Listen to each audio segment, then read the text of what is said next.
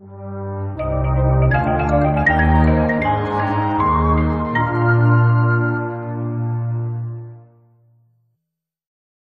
everyone, and welcome to the 13th lecture of the tree series. In this lecture, I'll be discussing the problem distinct colors. Now, the problem says we are given a rooted tree consisting of n nodes. The nodes are numbered from 1 to n, and node 1 is the root. Each node has a color. Your task is to determine for each node the number of distinct colors in the subtree of the node. So, this is the given tree, and these are the colors of each node. Now, in this tree, for the fourth node, there's only one distinct color in its subtree, which is 2. So, the answer of the fourth node would be 1. For the fifth node also this would be 1. For the third node, in its subtree the colors are 1 and 2, right? Because the third node also has the color 2. So the answer for this would be 2. The second node is just 1. The first node, the number of distinct colors in this whole tree are 1, 2 and 3. Thus the answer for this would be 3. Right? Now what we can do is we can run a DFS that will go to each node, and let's say for this particular node, firstly it will create an empty set, and in that for all the children, all of these will be having their own sets for their own subtrees, and the set is in this particular node. The DFS would insert all the colors from these two children, and the size of that set would be the answer, right? Now if we have a set A and B with sizes n and m, the merging of these two sets would be m. The time complexity for these would be m log m plus n, right? Thus the worst case for the whole tree would be figure of n square log n, right? And this is obviously too slow and won't work. So what we can do is we will be using a technique called small to large merging. Let's begin.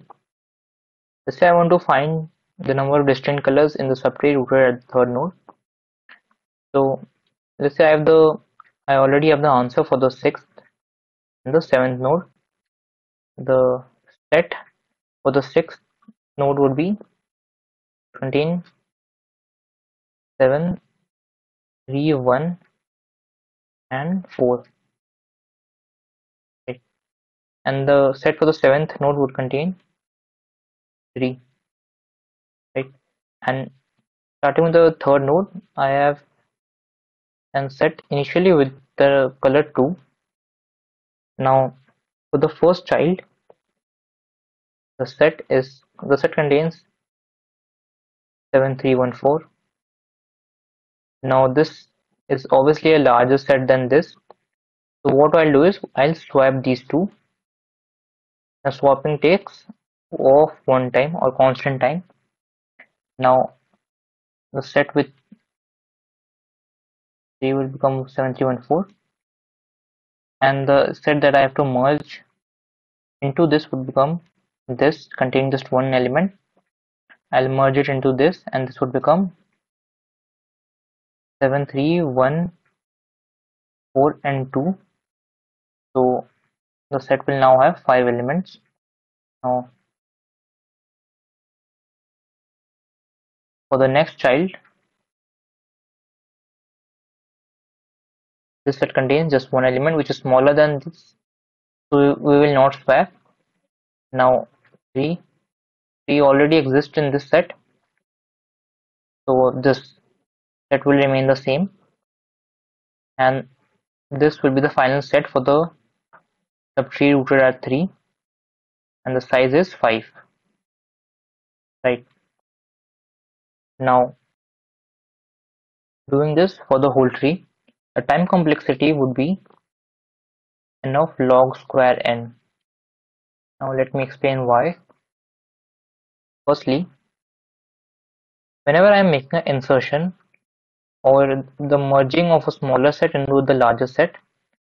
The smaller set, the number of elements in the smaller set is the number of operations I'm doing, right? So let's say this smaller set has x elements. Now the larger set will have to have at least x elements, right? So the final set will become 2x. Now we know that merging a smaller set of size m into a larger set of size n would take big O of m n time complexity, and an element that has been moved, let's say y times, will be doubled y about y times, so it will be in a set of size 2 to the power y, and we know that the maximum size equal to n, so y will become log of n, right? This log n times we are merging, and the total becomes, time complexity becomes m into log square n, right? Now let's look at the code. Firstly, this is for the tree, and we have a array of set for the colors. Now in the pre-processing part, for each child we firstly pre-process that color size of this particular node is less than the color size of the child. We firstly swap, and then we do the merging, and then we save the count in this particular array. Then we firstly take the input, we pre-process at the first node, taking the parent as 0, and then we print the answer. That's it. Make sure you subscribe and share this video. Thank you for watching.